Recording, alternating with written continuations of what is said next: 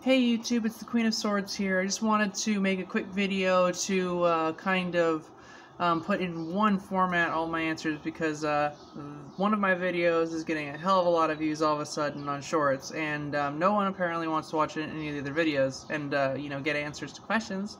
So I'm gonna just throw this here just in case anyone kind of stumbles upon it. So anyway, why titanium for a hammer? This is a bar of titanium. This is grade 5, 6Al4V, or 6% aluminum, 4% vanadium. There's some other little trace elements in there, but it's basically, titanium with those other two ingredients make something similar to this. This is a piece of round bar stock that I purchased several years ago, kind of during COVID. I had some intentions on making some, long-lasting tools using titanium. And so this is one of the bars. They were all about this size. I have about 4 of them. And one of them we made into this. This is a Mjolnir, or just, it's not really Mjolnir, but it's a titanium hammer. I think it's an amazing material for a hammer. As you can see, it's a little small because of the stock size that we started with, but this was a bitch to work. This was a pain in the butt. It really took like 3 or 4 3 to 4 hour shifts, so it took nearly 10 hours of manual labor to actually form this to the shape that it is. Especially the punching side took forever, as you can see in that video that's getting so many views. Let me remove it from the handle real quick. And this whole project is still a work in progress, but as you can see, we had to punch through that with manual tools. We don't have no power hammers. We don't have anything like that. A lot of, people saying that we weren't doing it right, but I'd like to see them do it better.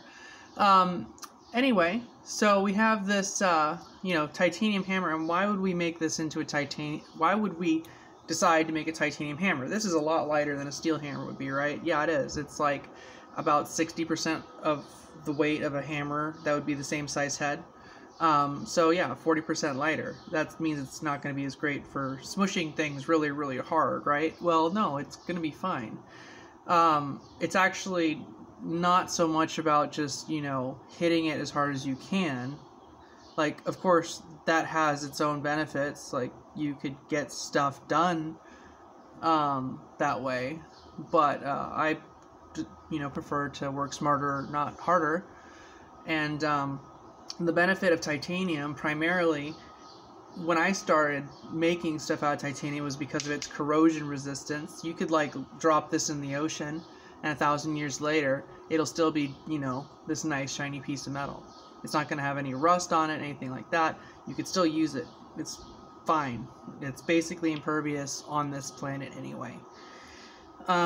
So, besides from that, that's not necessarily a great material for a hammer. You can make a gold, hammer. In fact, it'll be heavier, so it'll probably be a better hammer, right? Well, it's not, because it's not as hard. I'm not the only one that's made titanium hammers so far. This hammer is a beautiful piece of machined titanium by an unknown company. If anyone knows this maker's mark, I would love to know who makes it, because I want to thank them for this product. I've had this for years, and it's basically a riveter's hammer, like an engineer's riveter's hammer. I think it was built for bicyclists or portable mechanics because of how light it is. It's super short haft though, and as beautiful as it is, I've used it basically as a riveting tool, for pins and for different, everything I need a hammer for. I've been using this basically. Mostly for smushing stuff, and with all the finish, this is like 3 years of use, and it's clear. It's pretty good. There's no marks or anything, and I've really worked this thing. So it's not like the material is bad. It has benefits. There are pros and cons to everything. It is expensive. It's not the most fun to work. You have to work it really hot and then grind it really cold and keep it cool, because otherwise it'll burn through your belts. But if you can do that if you can handle the pressure of working with titanium, then it's a great material to use. And honestly, why aren't you using it?